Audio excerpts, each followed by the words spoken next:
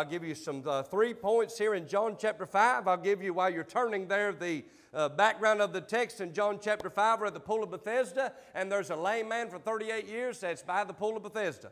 And he can't get up. He can't make his way into the water to get healed. And Jesus came by on the Sabbath day, and when he came by, he asked him, "Wilt thou be made whole?" And when he asked him to be made whole, he said, "Well, I can't get into the water. I have nobody to help me in."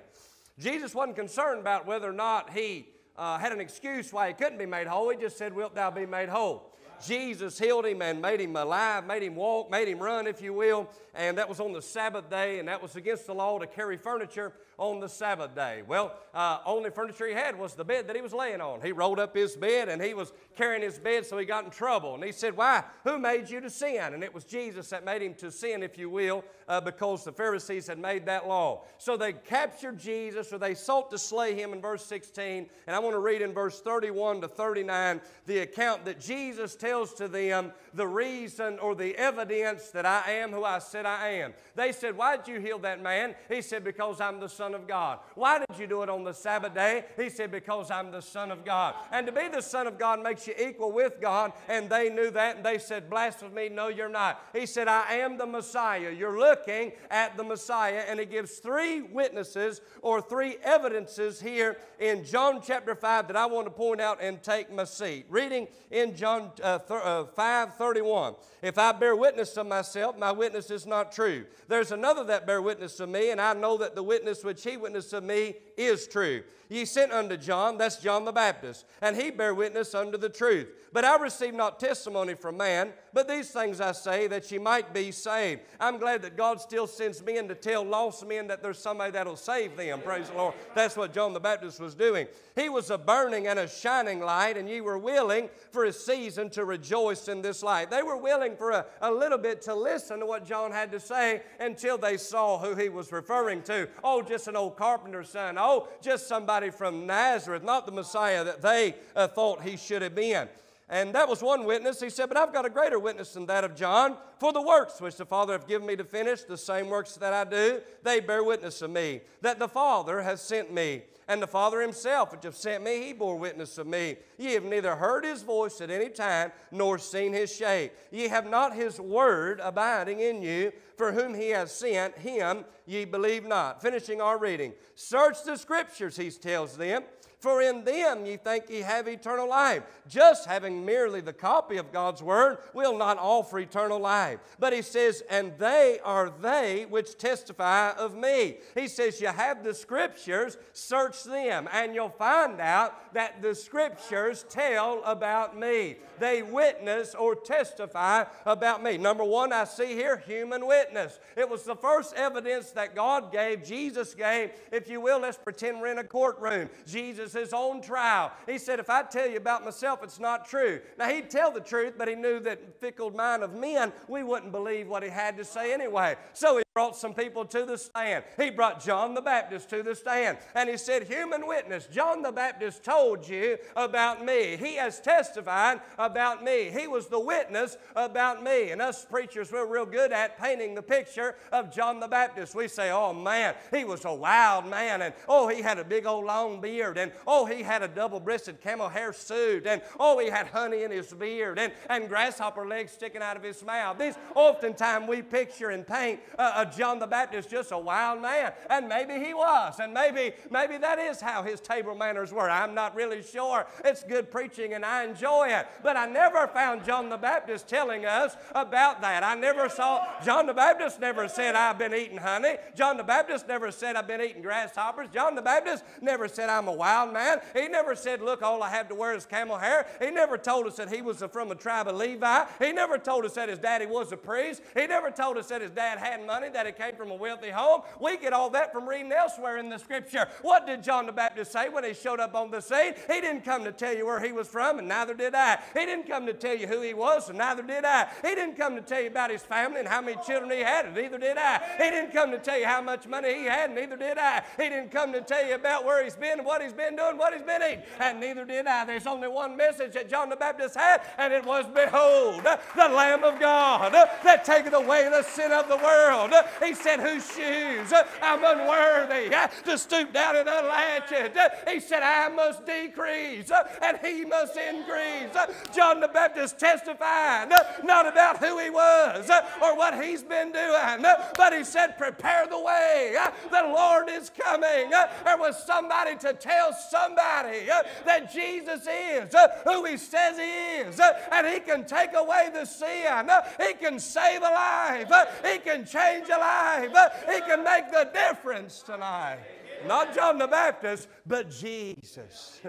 Moving along, not only do we see, and what's the application for us? Friend, we ought to be testifying that Jesus is who he says he is, friend.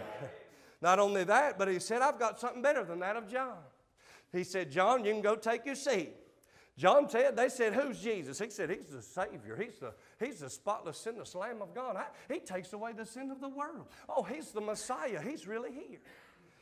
They let him go down. He says, I would like to give you some else, right? They called another witness. The Bible says in verse 36, I've got a greater witness than that of John. They got something better. John, you can take your seat. He said, the works, the works which the Father hath given me to finish, the same works that I do. He says, all right, you don't believe what John the Baptist, you don't believe what I said. You don't believe what John the Baptist said. What about the works that I do? So he allowed his works to come and take the seat. And the works testify, the works give witness that Jesus is who he says he is. Now, what is the works of God? What is the works of Jesus? Hey, the works of God, the works of Jesus, they are miracles. Hey, he don't work like a man works. He don't work like we could work. If that's the case, he wouldn't get all the glory. Why would he do what me and you can do? Every time I've ever seen God move, it's always been on a scale that's far greater than man can do, on a scale far greater than what I can do. He always exceeds my expectation. He always does more. He always does better. He does it that way so that he gets the glory. He'll not operate as a man. Oh no, when God operates, it's a miracle. He said, did you not know that the man for 38 years was laid lame by the pit? He said, did you not know? And they knew, by the way, if you trace back the history of the text, those Jewish leaders and Pharisees, they would go by the pool of Bethesda. There was many sick there, and they would offer prayers to them. Oh, prayer for you and prayer for you. But there was no power of God in it. Oh, but when God showed up in his life, it wasn't the same as everybody else. It wasn't just an offered prayer. Jesus said, wilt thou be made whole? And I don't believe the man was limping. I don't believe he had a hard time getting up. I believe the reason he didn't first know the name of Jesus is because when he healed him, he took off running. I believe he was so excited with this newfound miracle that he went to running just as good as anyone that ever ran before. And he said, do you not see that the things that I do can't no other man do? All of y'all went down there. All of y'all prayed for him before, but he still laid lame by the pool. 38 years with no legs. I showed up in 38 seconds. He's a running laps around the building. Hey, what Jesus does, can't nobody else do. Hey, the hand of God works miracles in people's lives that nobody else can take credit for. Friend, I don't know where you was when Jesus came and made you whole, but I remember where I was. I remember the pit that I was in. I remember where he found me. I remember where I was. I might as well have been paralyzed in my pit. I might as well have been a lame man. I might as well have been a blind man. But Jesus came by and he said, wilt thou be made whole? I never forget where I was. I never forget what he done. He did a miracle in my life. Oh, now I can see. Oh, now I can run. Oh, now I can hear. Why? Because what God did in my life, it's shown up the hand of God miracle. And they may deny Jesus. They may deny God. But there's one thing you can't deny. And one of my friends is here that's known me since a baby. He cannot deny. Oh, friend, he may deny God. He may be able to deny Jesus. He may deny the resurrection. Oh, but see, he can't deny the change that's been made in this old boy's life. Oh, it's a miracle tonight. And if you've been saved tonight, I'm looking at a house full of miracles tonight. A hand of God miracle. You know how I know He is, who He says He is, because I see His hand in all the changed lives tonight.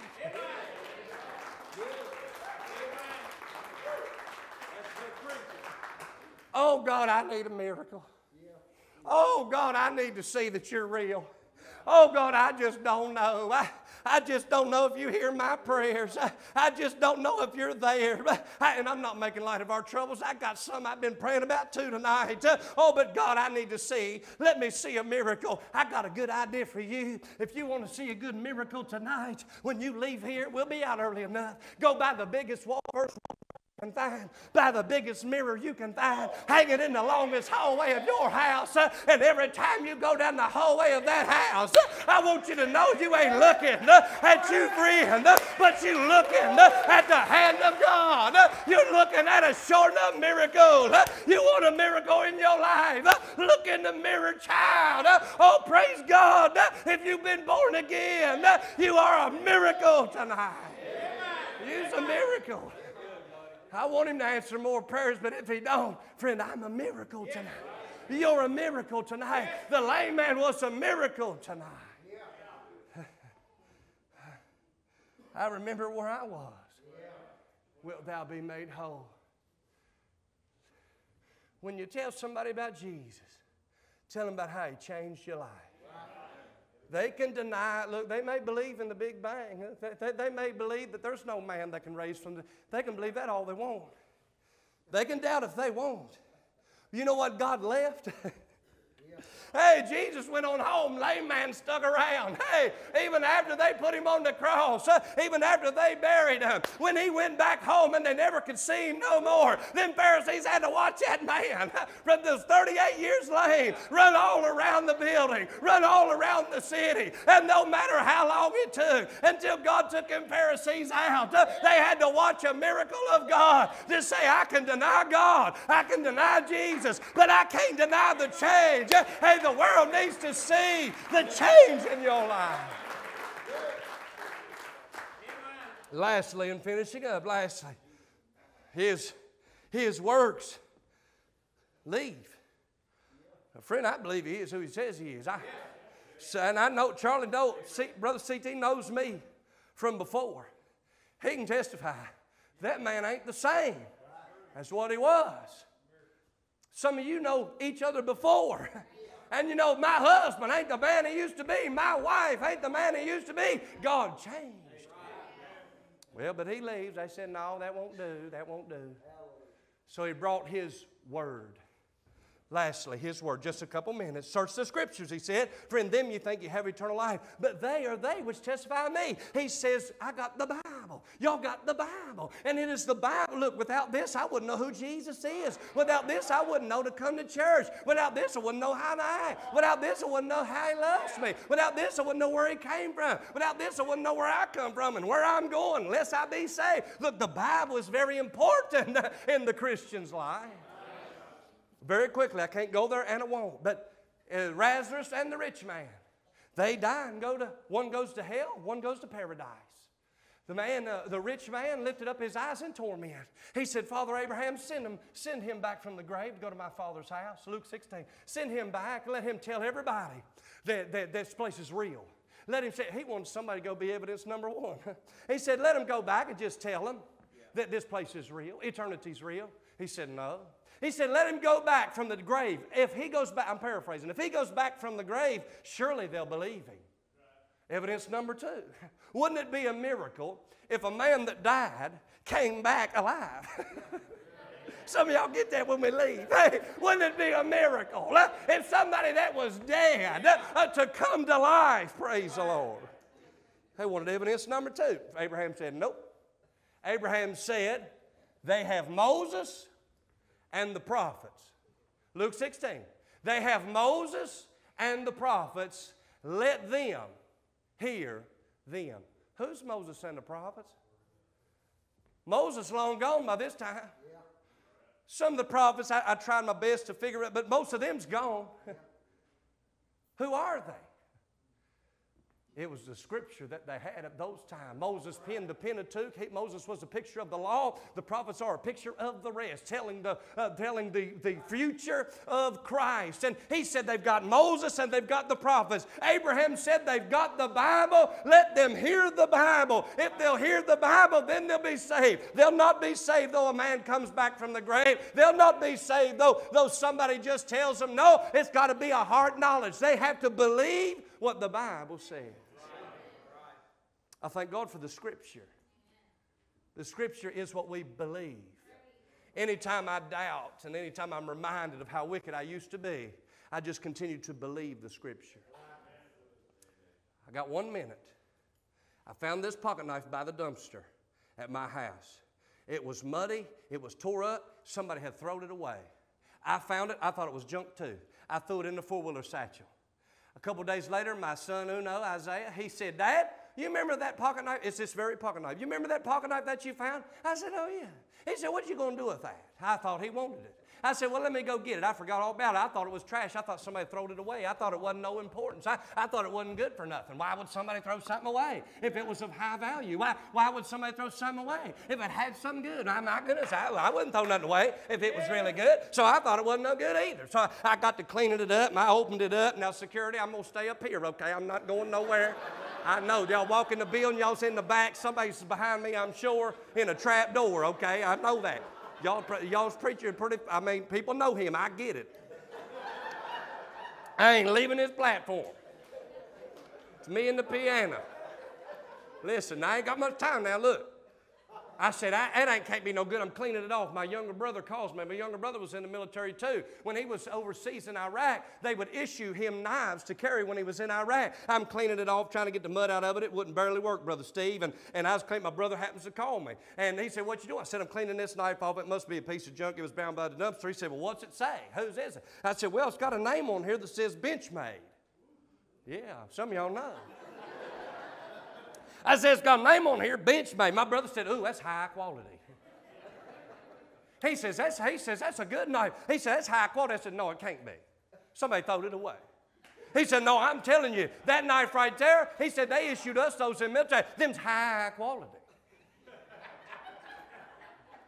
I said, huh. My brother, stay with me. I got him snorting and carrying on in the amen corner. I'm going to go over here where the church people's at.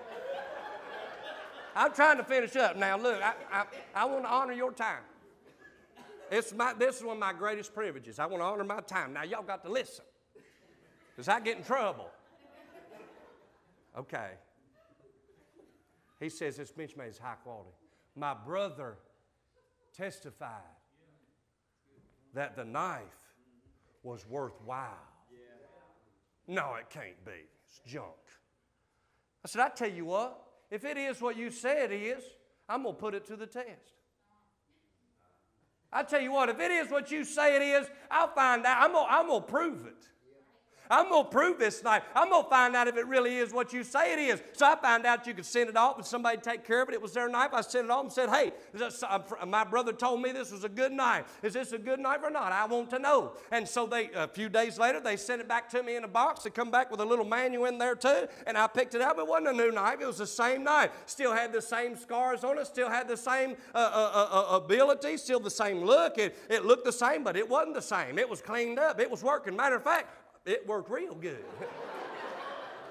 And they never done that before, friend. I could barely get it open. You see that? Some of y'all missed that. You was looking down. Look.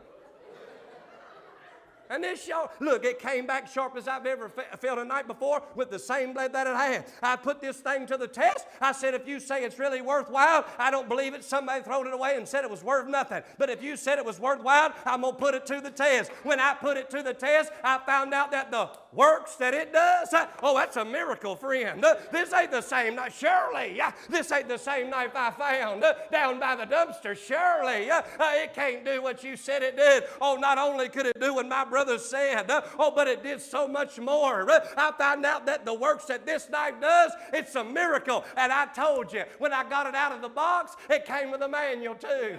I opened up that manual. It told me what its name was. Told me how to keep it sharp. Told me how to use use it. Hey, tell me what it's good for. Friend, I'm here to tell you tonight, you know what we need in this world? We just need somebody to tell somebody that Jesus really is high quality, and let him put him to the, let him put him to the test and find out he can do a miracle in your life, and he's left you a manual. Tell you who he is, tell you how to stay sharp, tell you how to live the Christian life. Lord, I love you, and I thank you, God, for the evidence that you left that says Jesus really is who he says he is. God, I believe there's people in this building that have had the touch of God in their life that can testify to the fact that Jesus did a miracle. I thank God for my Bible. I thank God for my friends. I thank God for church. I thank God for Jesus and the work he did in my life. Do a work here in these people's lives this week. In Jesus' name. Amen. Amen. Man, it's a joy to be here tonight. I'm going to invite you to open a Bible to the book of Daniel tonight. And once you found your place there, why don't we stand for just a minute? It'll be our last chance for the next 2 hours to stretch our legs. And so we might as well get that done. I'm just kidding about that. It's only an hour and 45. But Daniel, I just lost them all, friend. It's over, all right? Daniel chapter 2 in the Word of God. I'd like to read just a few verses of Scripture tonight. We're going to consider a little bit more in this text. Man, by the way, what a blessing, Brother Travis. Thank you so very much. Let's thank the Lord one more time for that. I really certainly appreciated the Word of God tonight. Encouraged me and helped me. Daniel chapter 2 in the Word of God. The Bible says, in the 2nd year of the reign of Nebuchadnezzar, Nebuchadnezzar dreamed dreams wherewith his spirit was troubled and his sleep brake from him. Then the king commanded to call the magicians and the astrologers, the sorcerers and the Chaldeans, for to show the king his dreams. So they came and stood before the king. And the king said unto them, I have dreamed a dream, and my spirit was troubled to know the dream. Then spake the Chaldeans to the king in Syriac, O king, live forever. Tell thy servants the dreams, and we will show the interpretation. Boy, you love that confidence, don't you? The king answered and said to the Chaldeans, well, the thing is gone from me. If ye will not make known unto me the dream with the interpretation thereof, ye shall be cut in pieces, and your houses shall be made a dunghill. Can we just stop and say, what a blessing this guy is? Verse 6, but if ye show the dream and the interpretation thereof, ye shall receive of me gifts and rewards and great honor. Therefore, show me the dream and the interpretation thereof. They answered again and said, let the king tell his servants the dream, and we will show the interpretation of it. The king answered and said, I know of certainty that ye would gain the time, because ye see the thing is gone from me. But if ye will not make known unto me the dream, there is but one decree for you, for ye have prepared lying and corrupt words to speak before me till the time be changed. Therefore, tell me the dream, and I shall know that ye can show me the interpretation thereof. And verse number 10 is what's got me interested tonight. I want you to notice what he says. The Chaldeans answered before the king and said, there is not a man upon the earth that can show the king this matter. Therefore there is no king, lord, nor ruler that asks such things at any magician or astrologer or Chaldeans. I want you to notice this little phrase. The Chaldeans answered and they said, there is not a man upon the earth. Tonight I'd like to preach on this subject. There's no help on this earth. There's no help on this earth. Father, for the next few moments, help me to say what you once said tonight. Father, I want to thank you tonight for what we've already experienced, what we've enjoyed. Lord, I thank you so much for what you've done in my heart tonight through the word preached, through the word sung, through the testimonies. God, I pray for these next few moments that you would fill me with thy Spirit. Give me exactly what I need to say in a way that will bless your church, your people. And Father, for all of this, we're going to give you all the glory, all the honor and credit, because you certainly are worthy. We thank you for this time together tonight. Speak through your word. In Jesus' name we pray these things. Amen. Thank you so much for standing tonight. Please be seated. I am interested sometimes in some of these shows that come on TV. One of them that I really like is 911. When somebody goes through a crisis, somebody goes through a problem, there's something that has been ingrained in us since we were kids. When you got a problem, when you got an issue, when you got something that's over your head, you got a problem and an emergency, call 911. I love watching these shows because the people now, today, that respond to the 911 calls, you honestly would be better not to call a lot of times. A lot of times they can't help. They can't do something for you. But here's what I know. When we get into a situation that is over our head, and we get into a situation or a problem that causes us great distress and causes us to stress out about the situation that we're going through, generally all of us will look to something or will look to somebody and will ask for help. We'll say, can you help me? I remember about 6.5, 7 years ago, we were building our home and I was overseeing the project, and my daughter and I would drive every day to that project. It was close to where we lived, and every day we would drive there, and they were just cutting in the driveway and they were starting some of the foundational work, and I wanted to see it. It was late one night. It was about 6 o'clock. It was just getting a little darker, and I was pulling in and I missed the driveway.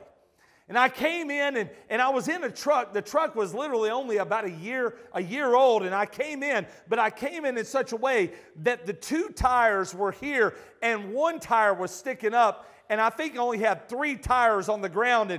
And we were like this. And I was on the lower end. And I said, Sydney, don't move. I said, I am going to slide over to your side. And I'm going to put the weight over there. And I'm going to reach over and literally, you should have seen this. This was awesome. I'm going to throw this thing in reverse and I'm going to try to back this thing out. And I'm sitting there and she said, don't you think we ought to get some help? And I said, honey, I'm here. It's me. I'm the guy. She looked at me, she said, I'm calling Mom. Here's what I know. When you get in a situation, when you get in trouble, the person that you call is generally the person that you believe can do something about the problem or the situation that you find yourself in. I've just tried to lay a little foundation to get enough courage up to preach, all right? So watch, in this passage of Scripture, what we find here is we find a horrible dream that this man Nebuchadnezzar has. The Bible tells us he's in the 2nd year of his reign. The first year was known as the Ascension year. The 2nd year was where they would actually start to measure his kingdom, and they would actually start to say, he's our king. The reason why is because the 3 previous kings to him never made it out of their Ascension year. They were executed. They were murdered. One was toppled by his own son, poisoned by his own son. So watch, in this empire, to make it to the 2nd year was a really big deal. He's made it now to his 2nd year. He's ascended up. His kingdom seems to be on the rise. Things are going well. You can read about it in Daniel chapter 1. He's even making conquests, and he's going and he's bringing some of the most brilliant minds from around the world and bringing them back to Babylon. And he's going to build some incredible structures. He's going to build an incredible kingdom. He's going to build an expansive kingdom. He's going to bring these scientists. He's going to bring these astrologers. He is bringing the wisest people from around the world into his kingdom, and he is building a strong, strong, strong empire. He's in his second year. But the Bible tells us in this passage of Scripture, although he seems to be on top of the world, although he seems to be in complete control, although it seems that everything is going well, Shakespeare had it right. Uneasy lies the head that wears the crown. He's there and everything is going his way, everything is going right, but he lays his head down on his pillow one night. When he goes to sleep, the Bible says he has a horrible, horrible dream. This dream, and we'll talk about it later, we're not going to preach on this dream, but this dream, basically, he sees a multi-metallic man in this dream. He dreams of this multi-metallic man, and you have to understand in this day that dreams were much more than what they are today. Dreams were almost mediums into the future. In other words, you could connect what you dreamed at night to your future. And so here is Nebuchadnezzar. He dreams of this huge multi-metallic man. He has a head of gold. He has arms of silver. He has thighs of brass. He has legs of iron, and he has feet of clay and iron. So in his mind, he's thinking, this represents my kingdom. This represents my power. This represents my authority. Everything's going well in his dream, but then all of a sudden a huge stone is cut out of the mountain. And when that stone is cut out of the mountain, it rolls down the hill and it hits this multi-metallic man and it smashes it to smithereens. That's in the Hebrew. I mean, smashes it into absolutely smithereens. And so here is Nebuchadnezzar. He's on top of his world. Everything's going well. But then all of a sudden in his dream, this rock comes rolling down, and now his kingdom has been crushed. Now his kingdom has been annihilated. Now his kingdom is gone. This is not the message, but let me tell you what this is all about. This is about the kingdoms of this world. You see, the entire book of Daniel is about the kingdoms of this world. But watch, it's about where man rules, God always overrules.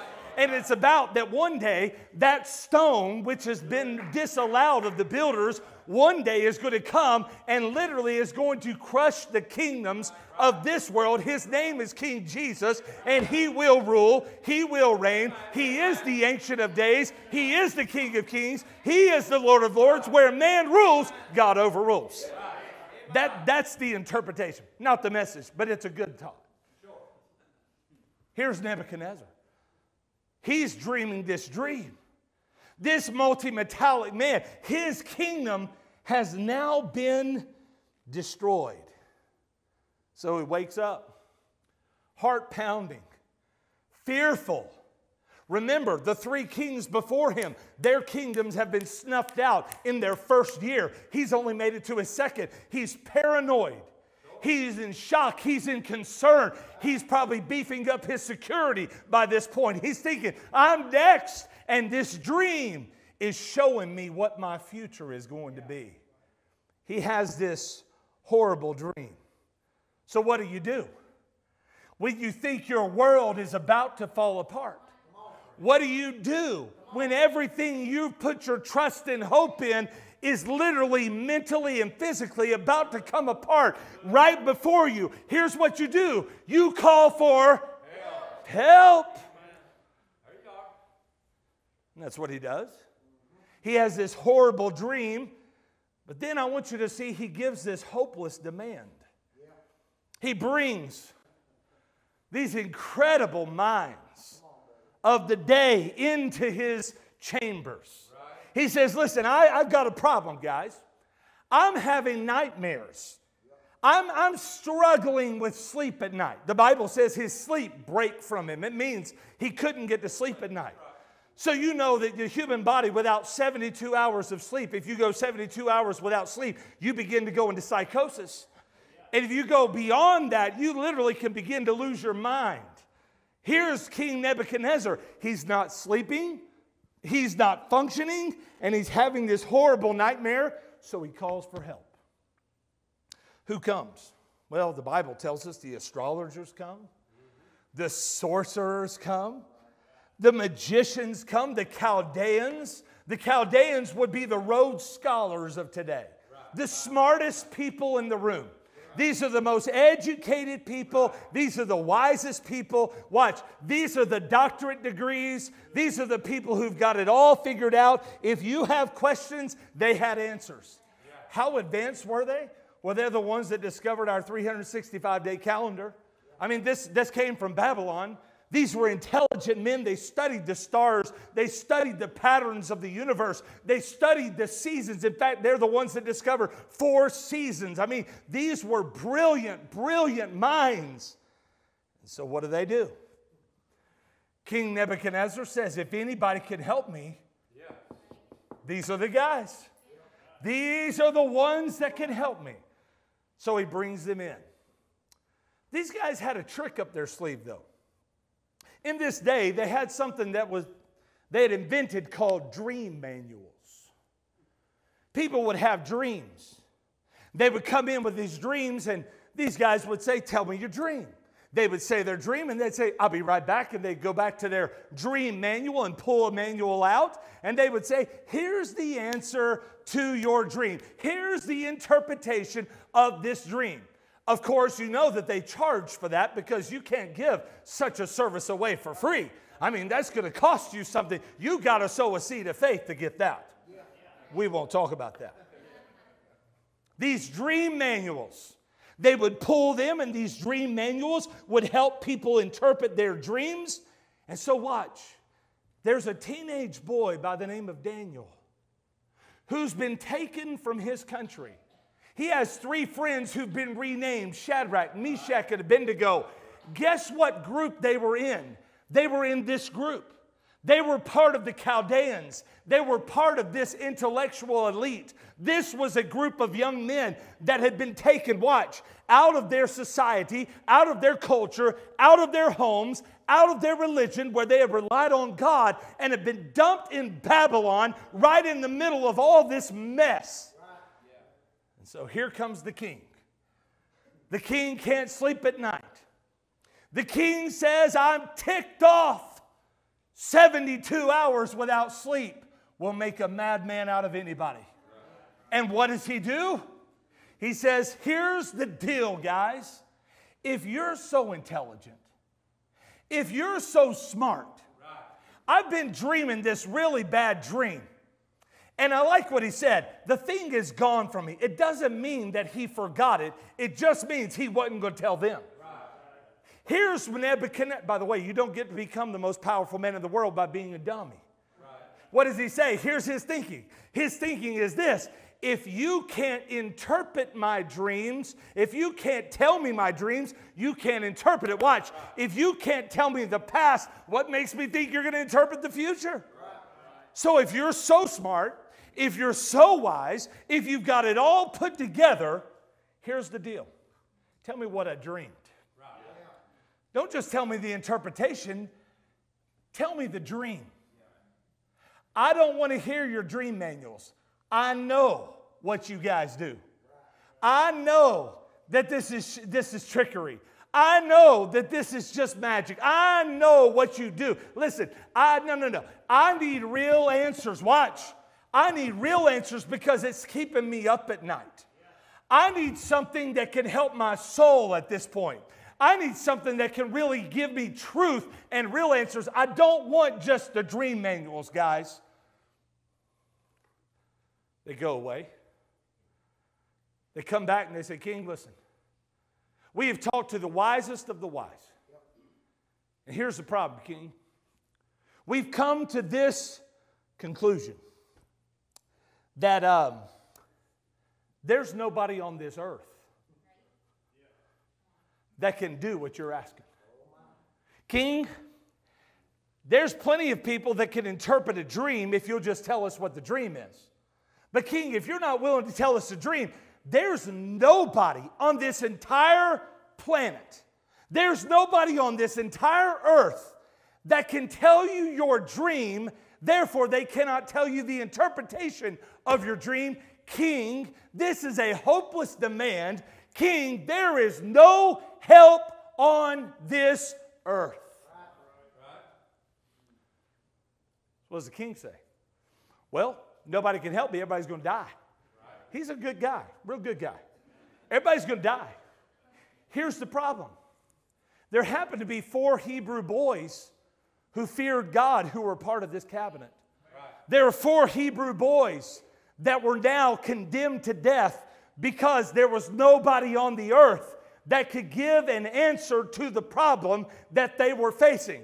The king is calling for help, but there is no help on this earth. And that's important to remember. There is no help on this earth.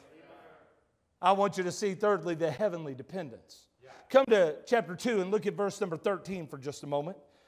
The Bible says in verse number 13, the decree went forth that the wise men should be slain, and they sought Daniel and his fellows to be slain. Then Daniel answered with counsel and wisdom to Arioch, the captain of the king's guard, which was gone forth to slay the wise men of Babylon. Notice what he said. He answered and said to Arioch, the king's captain, why is the decree so hasty from the king? Arioch made the thing known to Daniel. Daniel went in and desired of the king that he would give him time and that he would show the king the interpretation. Daniel says, listen, if this is such a troubling dream, is it worth killing the smartest people in the kingdom? Maybe just give us just a little more time. And the king grants it. The king's going to give him more time. So what do? When you have time and everything is on the line, what do? When there's no help on this earth and everybody who's the smartest people in the room have been tapped into and exhausted. They have literally looked into every manual they've got and there are no answers. What do? Now I want you to hear me. Look what the Bible says in verse number 17. Then Daniel went to his house and made the thing known to Hanani, Mishael, and Azariah. I love this, by the way. While they were in private, they still used their Hebrew names. They never forgot who they really were. They stayed in touch with who they were because those names meant something. Those names were representative of the God that they worshiped in Israel. Their parents had named them. Their parents had put something in them. And when they were taken to Babylon, although they were in Babylon, Babylon never got in them, although they lived inside of Babylon. So here they are in this private meeting. Watch, everything's on the line. You're about to lose your life. What do? Verse 18. That they would desire mercies of the God of heaven concerning this secret, that Daniel and his fellows should not perish with the rest of the wise men of Babylon. You'll read this text, you'll read this story. It's one of the great ones in the Old Testament. But the Bible says there's a time to act and there's a time to pray. And the Bible tells us that these young men do not lean on their own understanding. They do not lean on their own wisdom. But instead, when there is no help on this earth, what do? Well, you better look higher than this earth. And the Bible said they call a heaven-sent prayer meeting and they ask God for mercy and they call upon the God of heaven. What happens? Well, God reveals the dream. God reveals the dream to Daniel. God reveals the interpretation to Daniel. And now all of a sudden Daniel sends to Arioch and he says, I've got the dream. I've got the interpretation. Put me in front of the king. Teenage boy. Let me say something to you real quickly. There's more power in a teenage boy that's in touch with heaven than a grown man who's got all this education that this world has to offer. I'd rather have a teenage boy in touch with heaven because he's got God on his side. God reveals it to him. Daniel stands in front of Nebuchadnezzar. Nebuchadnezzar, looks at him. I want you to hear what Daniel said. The king, verse 26, the king answered and said to Daniel, whose name was Belteshazzar, art thou able to make known unto me the dream which I have seen and the interpretation thereof? Look at your Bible, verse 27. Daniel answered in the presence of the king and said, the secret which the king hath demanded cannot the wise men, the astrologers, the magicians, the soothsayers show unto the king. You ought to underline this. But there is a God in heaven. Hey, listen, when there's no help on this earth, I've got good news for you. There is a God in heaven. When you have exhausted all your resources, when you have searched for all the answers, when life has brought you to your knees and it's keeping you up at night and you don't know who to turn to and you've asked everybody you know to ask and they keep giving you the same answer and it's not answering the questions of life, I've got good news for you. When there is no help on this earth, there is a God in heaven tonight. There sure is. What do? Daniel gives this answer. Daniel gives glory to God. You ought to read all this. And I love this text. And here's why. And I've preached this tonight for 26 and a half minutes to tell you this.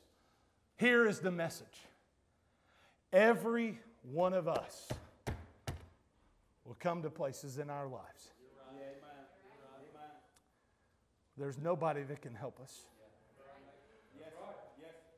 And watch, even the people that should be able to help us, even the people who are supposed to have the answers, they come to us, and what they say to us, it leaves us frustrated. Watch, it leaves us frustrated and angry and lashing out at people and sleepless and causing us to make idle threats. It's all right here.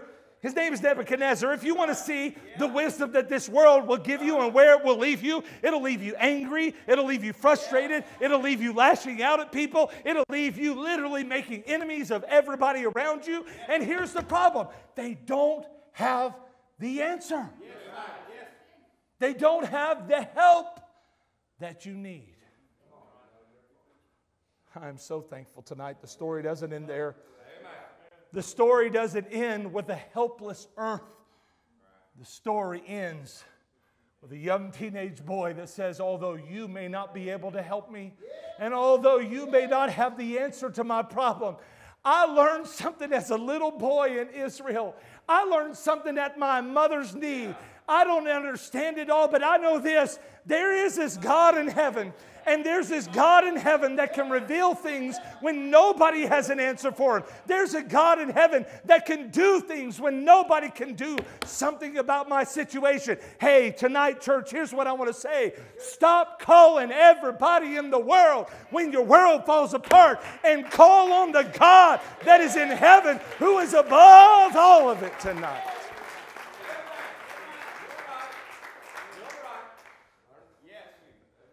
Can I tell you this? God can give you what nobody else can give you. Nobody else could give this answer. You had to have divine intervention.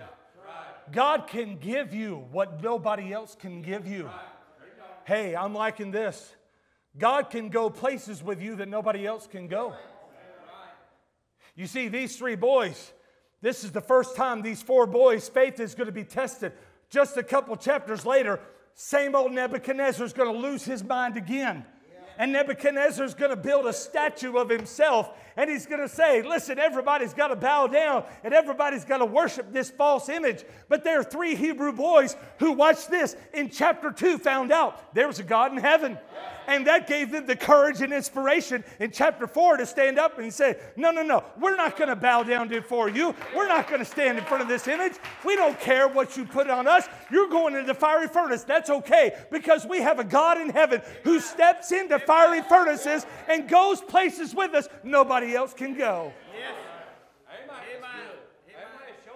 God can give you what nobody else can give you. God can go places with you that nobody else can go with you. God can grant favor to you, and nobody else can grant. Daniel, you read about this man, just a few chapters later, he's an old man living in Babylon. He's a teenager in this story, about 14, 15 years old. But the next time we read a significant story of Daniel, he's 70 years old. And there's some people that don't like his politics. And they say to Daniel, Daniel, you shouldn't be praying. In fact, we're going to get a decree passed. And that decree is going to outlaw prayer. But you have to understand something. This boy's been calling on the God of heaven since he was a child. And God has showed up for him again and again and again and done things for him that nobody else could do for him. And God has gone places with him that nobody else could go. And so now all these idle threats show up and they say, listen, if you start to pray, you're going in the lion's den. Oh, not that. I love Daniel, full of faith, full of boldness. Daniel opens his windows. He doesn't pray in a closet secretly. He says, boys, let me just go ahead and open these windows because you already know I'm praying. Might as well let you all know that I'm praying. Faces Jerusalem and he prays. The Bible says that they take him and they cast him into the lion's den. And there he is in the lion's den about to be consumed. I like what old Charles Spurgeon said about this. He said, you ought to always remember this. The lion in you is greater than the lion outside of you. Daniel found out that night that there was a God in heaven still. And that God in heaven could take him through the fiery furnace. That God in heaven could take him through the idle threats. That God in heaven could take him to the lion's den and he could walk out unscathed. I'm telling you tonight, there's places and times in our lives where you look around and there's nowhere to stand and everybody's against you and there's no answers. I have good news. You're in good company and you're in good shape because there is a God in heaven tonight.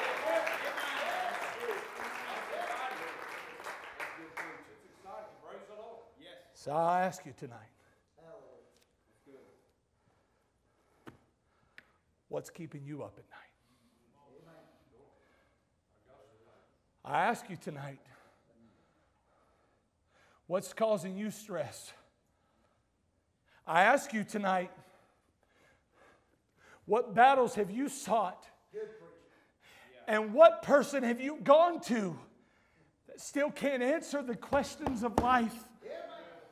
I want you to hear me, beloved church. You're a prime candidate tonight to discover what Daniel has discovered. And I want to tell you tonight, I'm nowhere near as faithful as Daniel, but I can raise my hand and testify and tell you tonight, I've discovered this. There really is a God in heaven.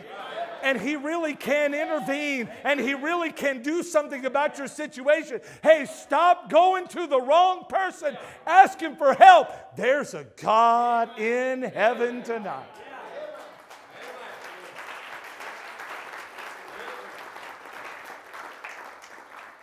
You know what we need?